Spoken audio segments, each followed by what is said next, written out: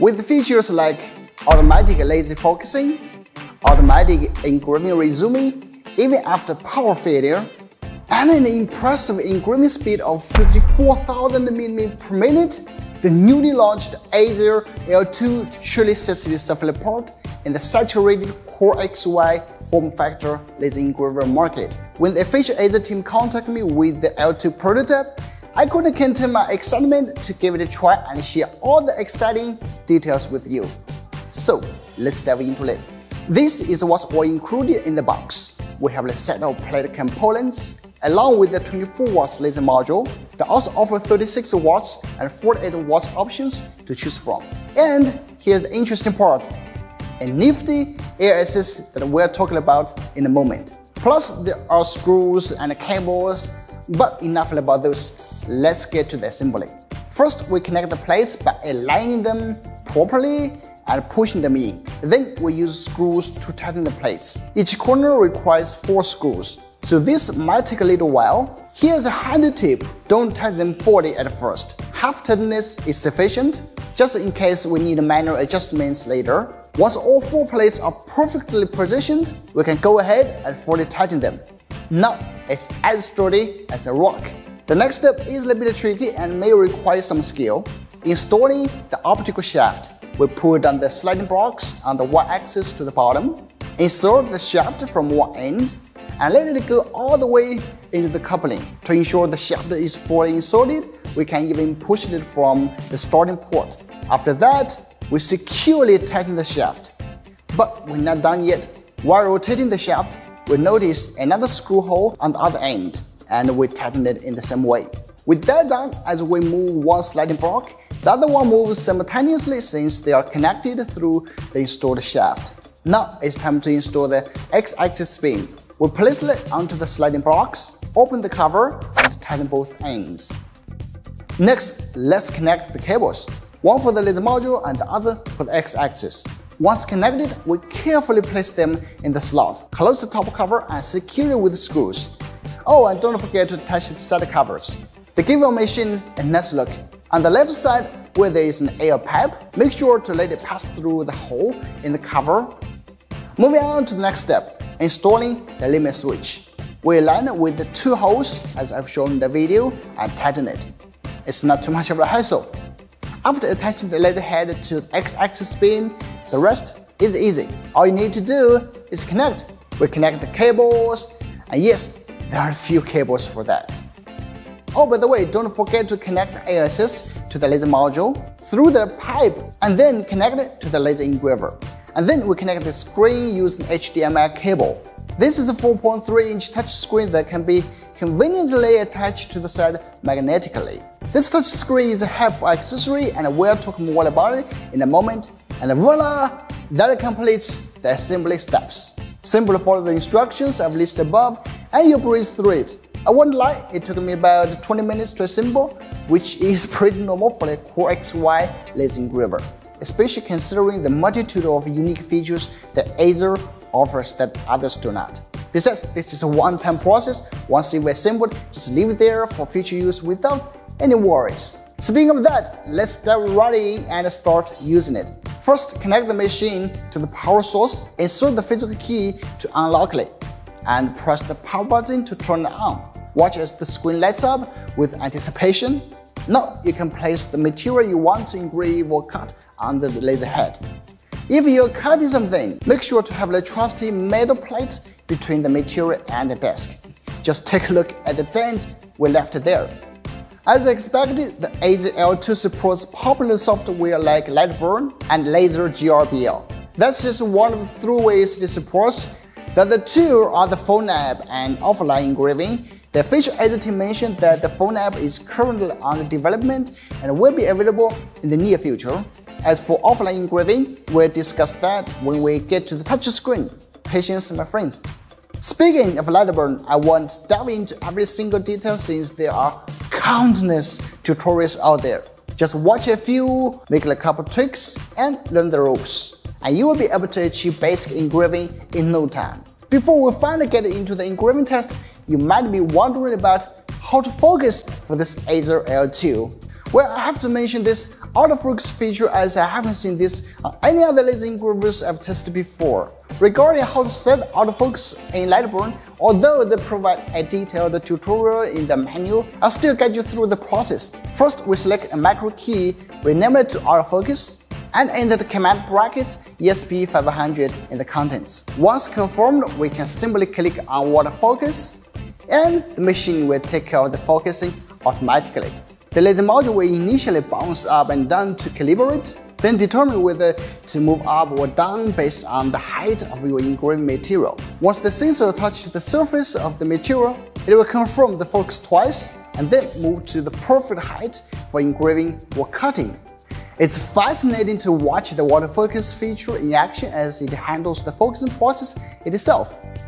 Please note that the autofocus travel distance is 40 mm, so if your material is beyond this range, you may still need to manually adjust the focus. However, in my tests, it handled almost all engraving scenarios. Just in case you prefer or need to do manual adjustments, they offer a fixed focus block. Simply place it on the surface of your object, let the laser head touch it, and then remove the block. This is a common method for manual focus adjustment. Now that we've covered the basics of the ATEZR2, you may be aware that it's a well-polished laser engraver with some cool features. But how does it perform in the real world? Well, I've conducted several tests on wood, which I believe is probably the most common material for anyone. The results are simply fantastic. With the precision of 0.01 mm, the engraved pictures look amazing, retaining many intricate details. Take a close look at the edges. They're incredibly smooth without any waviness. I even tried engraving a QR code on 304 stainless steel. Can you guess what it leads to? Yes, it's my channel. And if you haven't already, please consider subscribing and turning on the notification bell. Although my time with this unit was limited, I believe that with more time to fine-tune the parameters in Lightburn, you can achieve even finer results on various materials. But personally, I believe the greatest performance of ATEZR2 lies in its cutting ability. I took a 20 mm piece of wood and cut it 4 times and managed to handle it effortlessly. From my experience, such a powerful laser can cut up to 50 mm of wood in just one pass. So you can imagine that any small DIY cutting task would be a breeze for the L2. Remember that air assist I mentioned earlier? It vigorously blows away the smoke as the engraver cuts. Just look at the smoke coming out from the side. Impressive, right? This feature ensures a clean cutting surface. Take a look for yourself. But that's not even the key feature I'm talking about when it comes to cutting. I'm not sure if you've noticed, but as it cuts, the laser head automatically sinks, providing more efficient and precise cutting compared to many others without this feature. It always maintains a constant distance between the cutting surface. How cool is that? Speaking of surprises, this is one of the standout features of ATEZR2. It offers a range of unique features that I haven't seen in other laser engravers, certainly apart from the crowd. Let's talk about engraving resuming after power loss. To utilize this feature, you need to copy the files to a USB and connect it to the laser engraver. We click Start Engraving and then disconnect the power. As you can see, the engraving process stops. Now let's take a close look at the engraving we just paused. We can check if there are any breakpoints in the final engraving. After reconnecting the power, we click OK on the screen to resume the engraving. It automatically returns to a point where it left off. And here are the results. Pretty impressive, right? The engraving is seamless, and we can even find the breakpoint. This feature deserves a big thumbs up. Another feature I have to mention is the offline printing, which is perfect for bulk engraving. You don't need to connect to a laptop or a phone app. While this is not a new concept, it's much easier to use with the 4.3-inch touchscreen. Speaking of that, let me give you a full walkthrough of what you'll find on the screen.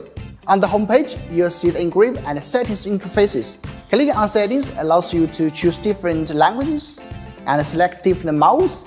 There are also safety options like tilt detection, which beeps to warn you if the machine tilts over 15 degrees. and flame detection, a great safety feature. Additionally, you'll find settings we discussed before, such as autofocus and resume engraving. The third page provides information about the machine, including firmware details. Moving to the engraving interface, you'll find a list of engraving files that you've copied to a USB drive. All the files will be displayed on this screen. That is the basic functionality of the screen. The official ATEZR mentioned that they might make changes to the user interface for the official release, so keep that in mind. With this convenient screen, everything becomes much easier to operate. Having such a large screen is not common for laser engravers, right? So when you want to engrave, simply click on the file you want and you're good to go. Now let's talk about some other features the ATEZR L2 offers. It includes LED laser energy display, which features several LED indicators on the laser head. When the laser is at its full power, the color turns red. The cross-position autofocus is another great feature. It marks the starting point of your engravings, so you always know where it is. Lastly, the ATEZR L2 comes with a rotary extension, allowing you to engrave cylindrical objects and some round items like rings.